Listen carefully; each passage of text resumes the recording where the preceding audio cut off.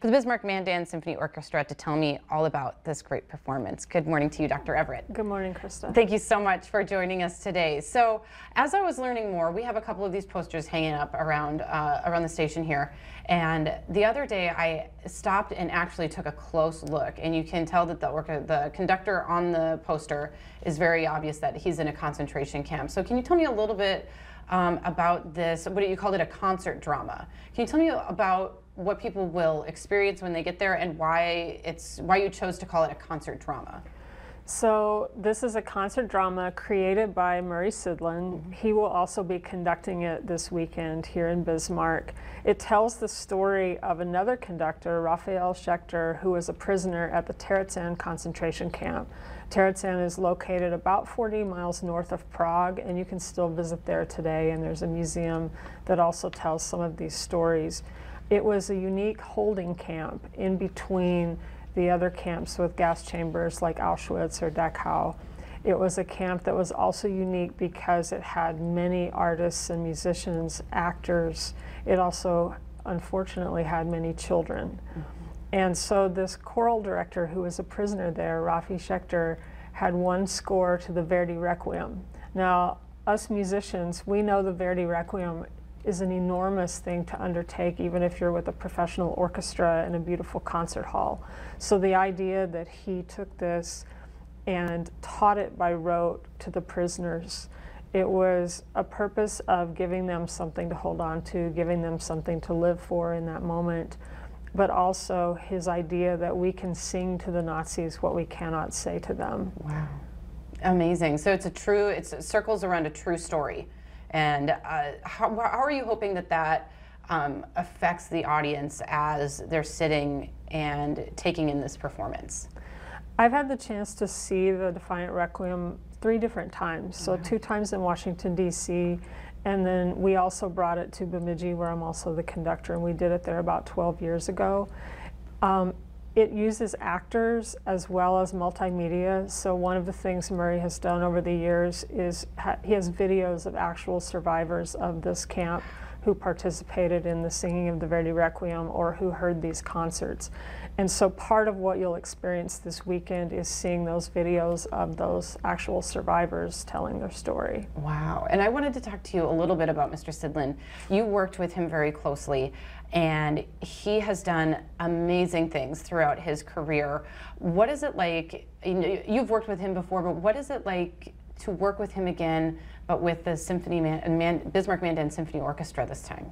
It's such an honor to have him here, and it really, it's like everything coming full circle. I mean, when you're a young conductor, you have to have someone else who's been out there doing it believe in you.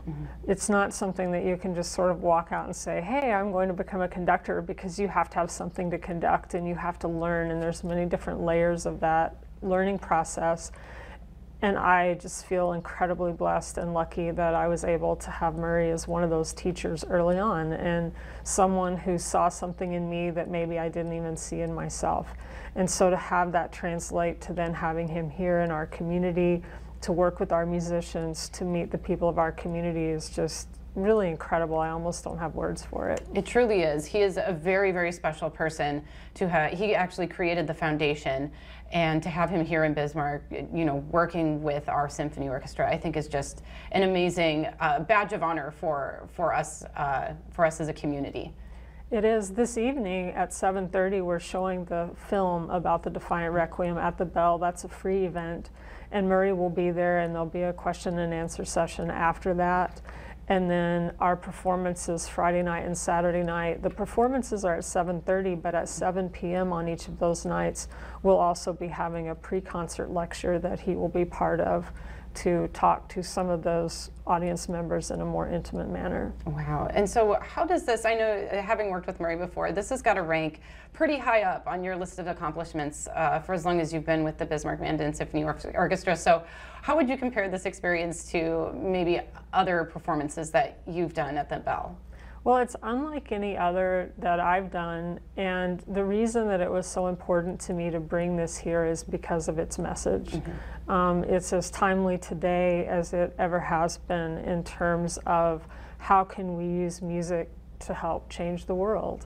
And after my first experience of seeing the Defiant Requiem, I had the goal of bringing it to these communities. We did it, as I said, in Bemidji about 12 years ago, and we talked about bringing it to Bismarck, and it just took a little longer to get it here. Yes. Well, now that it is here, it's certainly something that people should definitely try to see if they can. An amazing performance. And like you said, sorry, I think we probably have less than a minute here, but you're not even using your full orchestra for this, right? That's correct. I won't be conducting. I'll be one of the actors portraying someone who was in the camp. We're using our violinist, our concertmaster, Maureen Murchie, and then cellist Abby Eads, and then an incredible pianist who's come here, Arlene Schrutt, who's really taking on the orchestral parts. And then I wanted to give a shout out to the Bismarck Mandan Civic Chorus, Dr. Tom Porter, and the students of Bismarck State College under the direction of Jason Thoms, who will be singing this, and our soloists, Corliss Euchre, Tammy Hensrud, Jason, and Emerson Eads. Wow, amazing. What a great experience for those BSc students as well. So one last time, Dr. Brevler, can you tell us where we can get tickets and where we can find more information? You can find information on our website, bismarckmandansymphony.org. You can purchase tickets through the Bismarck Event Center or at the door. Wonderful. Well, thank you so much for coming on and sharing this message and about this awesome performance that's going to happen right here. Thank you, Krista. Yes, thanks so much for your time. Stick around. I'll have a look at your 7-day forecast when we come back right after this.